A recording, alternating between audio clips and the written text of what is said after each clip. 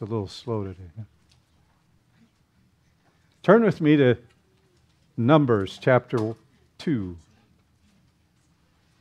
As we continue our study of the Torah, the Pentateuch, the law, whatever word or name you want to apply to it, we have found Christ in everything. It doesn't change. In fact, this morning, some of you may have seen some teaching of mine or someone else's that identifies what we're going to see this morning, but to others it may be very curious and interesting and eye-opening. Numbers by name, as I mentioned last week, Numbers is a dull title. It really doesn't apply because it's really only the first chapter or two that deals with this counting. It's really the time that Israel spends in the wilderness, approximately 40 years or 39 years or so here that we're going to be going through in this writing, Numbers. Whereas last time we were in Leviticus, it only is about a month or so. The last part is just flies by in time, but there's a lot of detail in God giving them instruction in the offering of sacrifices. Last week, the Lord told Moses to count the men above the age 20 and those that were able to go to war. So you think that's just boring. But we're going to see how unboring that is this morning.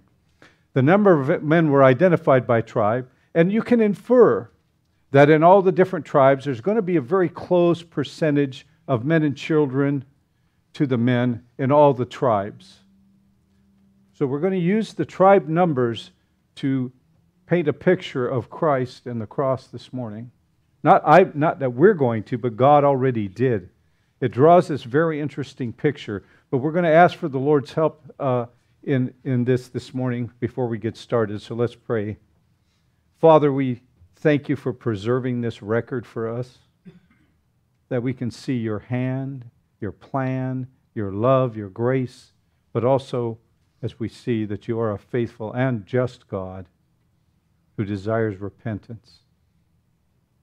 So speak to us this morning as we see your hand at work in Israel during this time. In Jesus' name, amen. So we begin in chapter 2, verse 1, as we continue now, and people have been counted. And the Lord spoke to Moses and Aaron, saying, every one of the children of Israel shall camp by his own standard. So you got the armies laid out, identified by tribe, the army by the subdivisions. So now all the children of Israel are going to orderly camp around the tabernacle by their own standard, their own banner. We use banners. When I was younger, we had the kids playing hockey, and each team had their own banner that they would make up, and they'd have contests and who had the best banner. But it identified who was there, so you knew who you were playing against. Well, they are to camp by their own standard, each tribe, beside the emblems of his father's house. So each banner had an emblem. So every tribe had an emblem that identified it. We look at our lives and we see this happen. We have flags. Military has flags. They have divisional flags. They have different flags for different groups. So they can, number one, you can identify them, but also they stand proud behind that. And they identify with it. Well, it says there, they shall camp some distance from the tabernacle of meeting. We're not told how far. They established that at that time, but we're not told how far. So in the middle, you have the tabernacle. What we have a model out there of the tabernacle. And the area around the tabernacle, they're to camp back away from it. And we'll see why in a few minutes. But each tribe has their emblem, strung between two poles, more than likely. They're to camp together in groups. First they have their tribes, and now God is going to bring them into troops. It's for order, number one, but it's also good, He's going to lay out for them the order in which they are to march. They're to march by tribes as they move out, when God moves them from one location to the next. So they didn't just camp together, it was very orderly. So the pattern that God is going to lay out here is what we're going to be really focusing on. In verse 3, on the east side, toward the rising of the sun, those of the standard of the forces with Judah. That's a key word, with Judah. So it's not just Judah. There's going to be others with them. Shall camp according to their armies. And Nahshon, the son of Amminadab, shall be the leader of the children of Judah. And his army was numbered at 74,600. When we go back to chapter 1, that is the individual who was identified as the overseeing the army of, in this case, Judah. Now the leaders mentioned are the ones from chapter 1, verses 5 to 15, remembering that these are the men who are older than 20, ready, that can go into army. Those who camp next to him, this is a real weak English translation. Those who camp next to him shall be the tribe of Issachar, and Nethanel, the son of Zuar, shall be the leader of the children of Issachar. And his army was numbered at 54,400. Then comes the tribe of Zebulun, and Eliab, the son of Helon, shall be the leader of the children of Zebulun, and his army was numbered at 57,400. So the word here that's used next to him, and it sets up the whole pattern, doesn't mean next to him. And we're going to see a picture here in a minute of what some people perceive that to mean. It literally means yoked to. So they're tied together in that sense. They're going to camp together. So this idea, don't think of them next to each other. That's a misunderstanding of it. So these three tribes encamp together as a group. So now that is called a camp.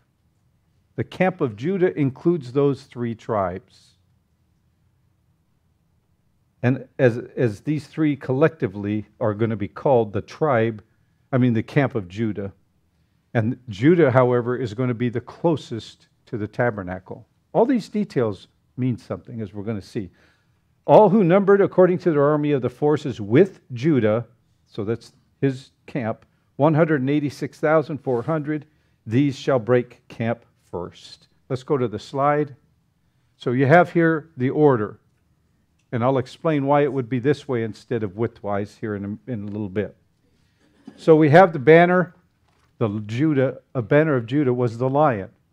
And this is also part of where we get the description of the Messiah is from the tribe of, he's the lion from the tribe of Judah, or the lion of Judah, lion of the tribe of Judah, whichever combination you want to look at. So next in verse 10, on the south side shall be the standard of the forces with Reuben, according to their armies. And the leader of the children of Reuben shall be Elizur, the son of Shadir. And his army was numbered at 46,500. Going clockwise now. Now, don't do the slide yet. Go back there, because we'll get to that one. Those who camp next to him, yoked together, shall be the tribe of Simeon, and the leader of the children of Simeon shall be Shelumiel, the son of Zerushadai. And his army was numbered at 59,300. Then comes the tribe of Gad, and the leader of the children of Gad shall be Eliasaph, the son of Ruel, and his army was numbered at 45,650. All who were numbered according to the armies of the forces with Reuben, the camp of Reuben now, 151,450. They shall be the second to break camp. So he's given them their location and the order at which, when they move, how it moves. It's orderly. It's not this massive group of people just kind of heading out.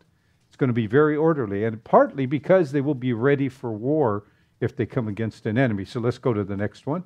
So now we have Reuben, and his flag was the man. It had the emblem of the man. So they had their tribe and the emblem of the man. Next, we address the center of or area around the tabernacle. We'll get into more details of that at another point. But here in verse 17 it says, "And the tabernacle of the meeting shall move out with the camp of the Levites." Now the Levites end up around the middle in the blue area there that you see. And there's some significance in how they're laid out, but we're not going to cover that this morning. But they're in the middle. So it's going to be Judah, then Reuben, then the Levites. Now, if you notice, it didn't say the Levites were the camp. It is the tabernacle that's at the point here. Because the Levites are the ones who are taking care of the tabernacle. They're the ones who tear it down, put it up. And within the Levites also you have the priests. And Moses and Aaron and the priests and the high priest. So they're encamped around the tabernacle. But it's the tabernacle view. So it's actually the first two tribes, then the tabernacle that moves. And by the way, the Levites are the ones who are overseeing it. So Levites are not the focus, but the tabernacle itself. And then in verse 18, on the west side shall be the standard of the forces with Ephraim, according to their armies. And the leader of the children of Ephraim shall be Elishama, the son of Ammihud.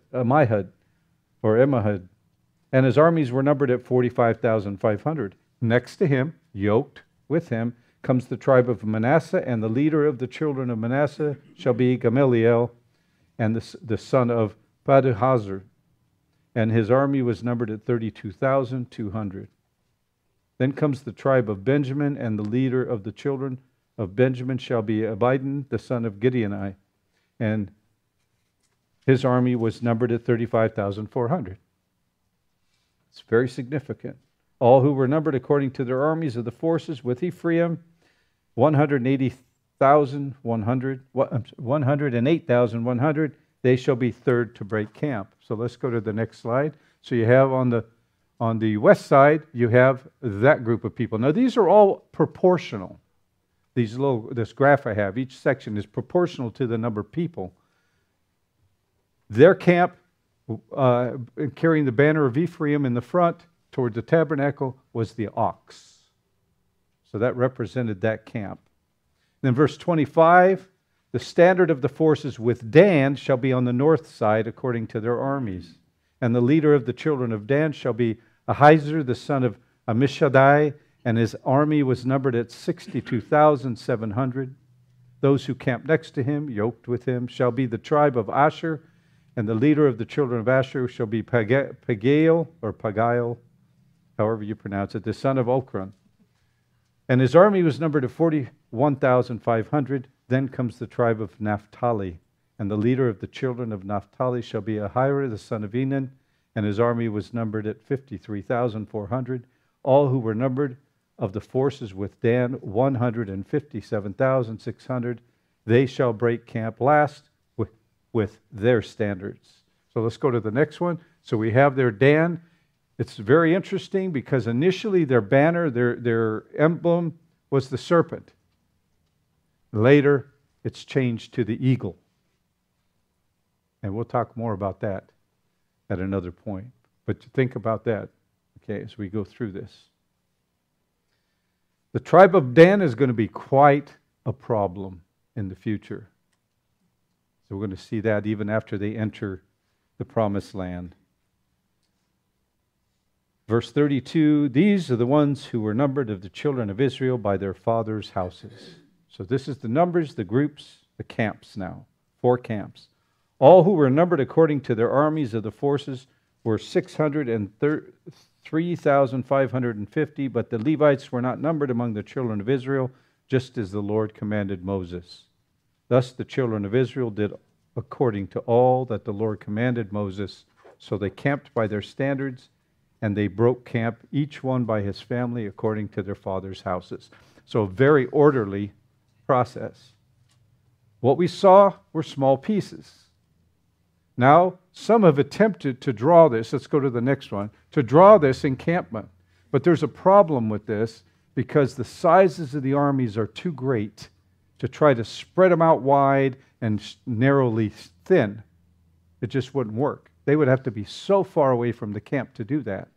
The other thing, the other problem is that God is very literal. Remember, when he says east, he means east. If you went to a rabbi and said east and you were northeast, you wouldn't be east. They take God's word literal. So to be east, you have to be east. And so that would account for and align the tribes going out in the direction that I showed them. Now, are you ready for this? This is a more accurate view. Now, this is a view that might look like, go ahead to the next one, from a hill. Very interesting. This is somewhat proportional. But let's go to the next one that really shows the proportions. Isn't that interesting? You might say, well, that's kind of a coincidence. Ask any rabbi. There are no coincidences. The word coincidence doesn't exist in Hebrew, and it certainly isn't found anywhere in the Scriptures. There are no coincidences. Prophecy, God prophesies by patterns. He's very orderly, and He's very concise. That way we know it's Him. We don't have to guess. And I so many times say, God has not asked you and I to have blind faith. He has shown Himself over and over and over. And His exactness shows us that He knows the beginning or the end all the way from the beginning. And we see this as we're going through Revelation. We go through the prophets. Prophecy is God using man to tell the world that what He already said is going to come now. He's already forewarned that the world is going to go through a judgment that we are beginning to see coalesce. Now, we thought it was coalescing, and it was beginning back in the 70s. We thought the European Common Market was the 10 nations. Well, it never went to 10, and God is too exact. So it couldn't have been that, and now we know it wasn't that. They may be, the European Common Market is no longer that. Now they have the European Union. That could be one of the 10 groups, because the United Nations in their Agenda 2030, verse 21, 2030, it's not new, it's been around a long time, but they've finally worded it. That's why the Agenda 2030 has divided the world into 10 economic zones, the whole world, not just this little group. So when we were thinking it was Europe, we had to create all kinds of ideas about, well, then what does this mean? And what does this mean? God is too exact. So when He's exact, we don't have to worry about it. We know it's going to happen like He said it is. So the Agenda 2030 actually, the Green New Deal and all of those environmental things are Agenda 2030 being put in action in different places. So when you hear about the Green New Deal, you haven't heard about it as much, but you are hearing environmental things. But that's all tied to Agenda 2030. And its basis is to control the world. Ultimately, it's for Satan to try to attempt to affect and take souls before Christ's return. And so we have this whole idea of the Agenda 20. Now, could God do something else? Yes. Does it fit more accurately? Yes. But God, there could be a whole other organization that pops up that does exactly what God says. So we're trying to figure out what God already knows. And sometimes He doesn't give us enough information, and it keeps us humble, number one, but it also keeps us on our toes. We need to be ready. So we have this picture that is not a coincidence. If that wasn't enough, if you would, turn with me to Ezekiel chapter 1. Let's go to the next picture. Okay. This picture actually shows just together, so we see them, the different banners of the different camps. Ezekiel chapter 1. I'm not going to read the whole chapter. I'm going to highlight a few verses. You can go back and read the whole book. It's incredible. I like to call Ezekiel, thus says the Lord. You know, it's just God is declaring He's going to do now what He told, what we already read some of before when we were in Leviticus finishing it out, is the blessings and the blessings and the curses. God has already said, if you're not obedient, these things are going to happen. And He's going to reiterate that. And then the prophets come along and God says, okay, tell them it's time because they haven't repented. Or if they don't repent, I'm going to do this. So His judgments weren't surprises. They were fulfillments of what He's already warned Israel from the very beginning. Verse 1, this is Ezekiel prophesying now. Now it came to pass in the 30th year, in the 4th month, on the 5th day of the month, as I was among the captives in the river Chebar, they're in captivity, that the heavens were open and I saw visions of God. This is the beginning of Ezekiel. Now go down to verse 4. You can again read that other part later. Then I looked, and behold, a whirlwind was coming out of the north, a great cloud with raging fire engulfing itself, and a brightness was all around it, and radiating out of its midst like the color of amber out of the midst of the fire. Also from within it came the likeness of 4 living creatures, and this was their appearance. They had a likeness of man. Each one had 4 faces, and each one had 4 wings. Okay, now let's go down to verse 10, and we're going to see who they are. As for the likeness of their faces, each one had the face of a man. Each of the 4 had the face of a lion on the right side. Each of the 4 had the face of an ox on the left side. Each of the 4 had the face of an eagle. Thus were their faces. That sound interesting? That's not all. Let's turn to Revelation chapter 4. Coincidence? You have the tabernacle of God and the 4 flags around it are represented. What are they representing? Chapter 4, verse 1, Revelation, last book of the Bible. And I'll use this as an opportunity to remind you, if you don't have them and you're not sure where the books are, we have some dividers on the back right behind the last pew that you can take and put on your Bible, because we do use the Bible. And it helps and saves time if you know where they're at, the different books are at, or quick references. Chapter 4, verse 1. And we went through this a number of weeks back as we're going through Revelation on Sunday evenings. After these things I looked. After these things, the things of the church. He is now brought up. And behold, a door standing open in heaven. And the first voice which I heard was like a trumpet. Not a trumpet, but loud. Speaking with me, saying, Come up here, and I will show you things which must take place after these things, after this. Immediately I was in the Spirit, and behold, a throne set in heaven, and one sat on the throne. Let's move down to verse 6.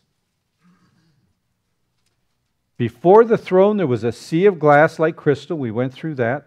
Again, symbolized or foreshadowed, and certainly a small picture in the laver in the tabernacle.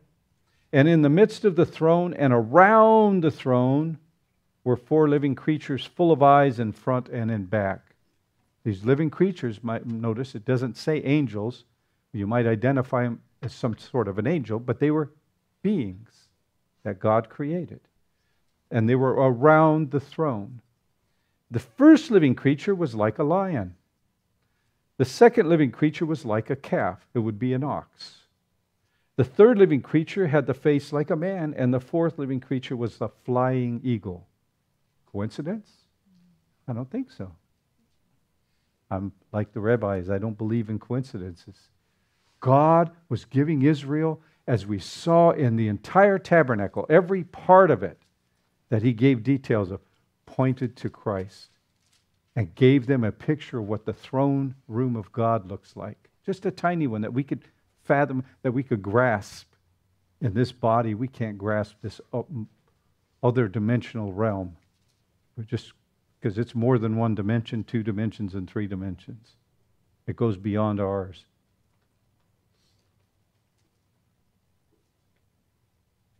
The 4 living creatures in verse 8, each having 6 wings. Again, the 6 wings were full of eyes around and within, and they do not rest day or night, saying, Holy. It doesn't say singing, it says saying, Holy, holy, holy. 3 holies. Every time you read it, it's holy, holy, holy. Father, Son, and Holy Spirit. Holy, holy, holy, Lord God Almighty. I remember that just by holy, holy, holy, as though they were 3 individual persons, but they are one. Lord God Almighty. That might be translated into the Hebrew as Yahweh Elohim Adonai, the mighty God, who was, who is, exists, and who is to come. Still yet to come. So He is coming back. Prophecy is a pattern. We have here God laying out the throne of Him, His throne room. Small glimpses. We saw this through our study of Exodus and Leviticus, and we identified these different things. But let's ask you a question. As they're trying to describe what they see, Ezekiel and John and Jeremiah, when they see these pictures that God has given them, a glimpse, they're trying to help us understand it. So they're picking words from their point of reference at the time, because that's what the people would have identified with. So the beast looks like, let's pick one of them, an angel. An eagle. Which came first? I've said this numerous times. Which came first? The angels or the eagles? So is it possible that him trying to explain to us that it looked like an eagle, that actually God made the eagle look like it? That he gave us animals that look like creatures and beings that are already in heaven, giving us even more glimpse. Because we know the lions will, again, as they once were, won't be eating people and animals and such. They're going to be lying in peace with us. But this idea sounds crazy. It's just a thought. But when you think about that, God has given us things. Look at the trees, the beautiful surroundings. There is the tree of life, just as an example, is in the New Jerusalem. It's right there in God's presence. So we have trees around us. Glimpses of what is in heaven. So when we think of things, think of it that way. Think, wait a minute, I came later, so what am I really to understand? God has given us glimpses of His beauty and of being in His presence. We're just touching the surface here this morning. There is so much to this whole picture that God has given of His presence. And what a privilege it would be to be in His presence, to encounter and see the real things, the finale, or the actual things He gave us pictures of. Hard for us to comprehend. It must have blown John away. Even Ezekiel and Isaiah, they all have been seen the presence of God, seen that picture.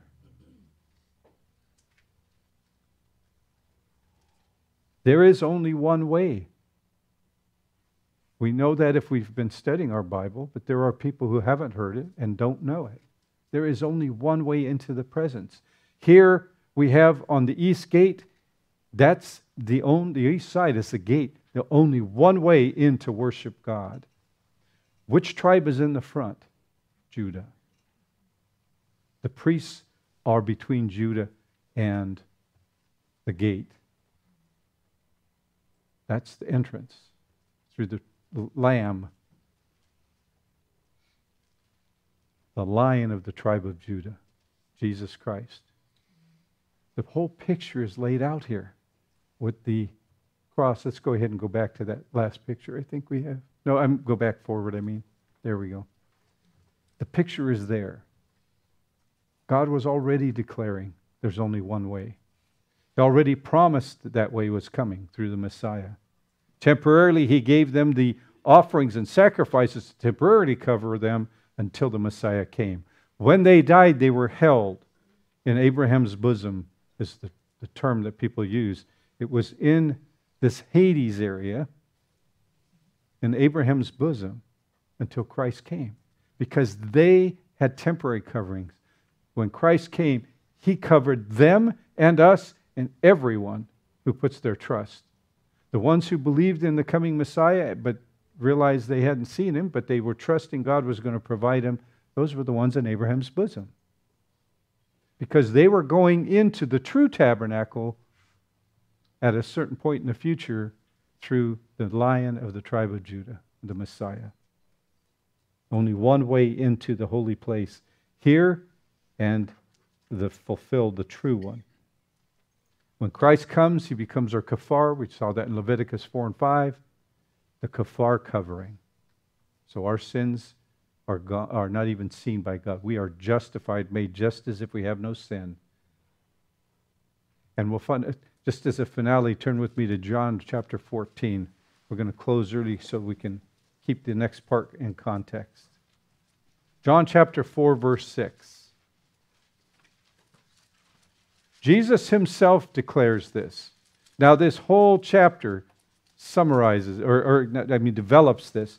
But he begins in 14:6 when people, basically he was being asked, that, how do I get there? Jesus said to him, I exist, literally, as the way. I exist, I am the truth. I exist as the truth. There is no other truth. And I exist as the life. Not just any life. The life, the eternal one, the continuing one. No one comes to the Father except through me. Can that be any more clear? I don't think so, but there's many today, even behind pulpits, meeting even today and Sunday mornings, who teach otherwise. And again, I've said this numerous times, and it's not something I came up with, but I do hear over and over that all roads don't lead to God, but they do. Every path will lead you to God. The question is, when you meet Him, which direction you're going. What is your eternal destination? There isn't anyone that is not going to come face to face with God. All roads lead there. But there's only one way to the Father, and that is through Jesus Christ. Verse 23, let's go down and finish it up. Verse 23. Jesus answered and said, of John 14:23. Jesus answered and said to him, if anyone loves me, if anyone agapes me, he will keep my word. It's not an option. It's not like one day I will, maybe I will sometimes. If you love Christ and declare your love for Christ, you will keep His word. And my Father will agape him, and we will come to him and make our home with him. He's in us.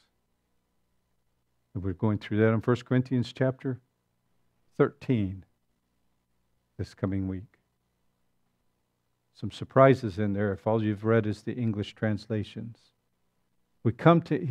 They come and dwell in us. We've been talking about that in chapter 12. This oneness, John chapter 17. Read it, where Jesus says He is praying to the Father that you and I will be one as He and the Father are one. It's not a metaphor. There's much more to that. But they're going to make their abode in us because we are His body and continuing His work. Verse 24, here's the opposite. He who does not love me does not keep my words. He's laying it out pretty sternly. You love me, keep my words. You don't love me, don't keep my words. If you're not keeping my word, you don't love me. It's pretty clear. And the word which you hear is not mine, but the Father's who sent me. No one can enter the presence of God except through the line of the tribe of Judah, the high priest, our high priest, through the holy veil that He rent. He was the veil, and His body was rent, and it was symbolized when He died. The veil of the temple into the Holy of Holies was torn from the top to the bottom. It was ripped apart, letting us know we now have access to the very presence of God, and His Spirit dwells in us. We should ponder that all week. What do we do with that? Just go around our lives and it's kind of like, okay, if I get in trouble, I'll call out and cry out to God, please help me. I know some of you have done that. I think we've probably all done that. But we have the privilege not only of entering at a certain point in the future, the very presence of God visibly, but He's in us. Now, He is dwelling in us. And that should cause us pause when we plan our sins. You must trust in the sacrifice. That's what faith is. It's the trusting in the work of Christ on the cross. That, when it talks about faith, is what it's talking about, trusting. That Christ's offering was enough to get you into heaven. And in that trusting, if you love Him, you're going to follow Him. You're going to keep His word and His Father's word. Let's pray. Father, what a picture you've laid out for us. Even in this seemingly innocuous book of of Numbers, yet you have cried out from the beginning, even from the garden, even from creation. Your love for us, your desire for repentance, and the picture of your redemption, your plan to redeem all of mankind. May we ponder that this week and keep that on our hearts. That you chose to create your body and dwell in us individually and collectively to further your work to save souls.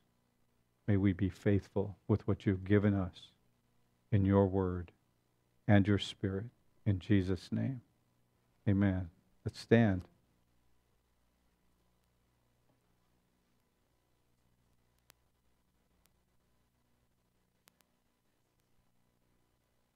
Thank you, Lord, for saving my soul.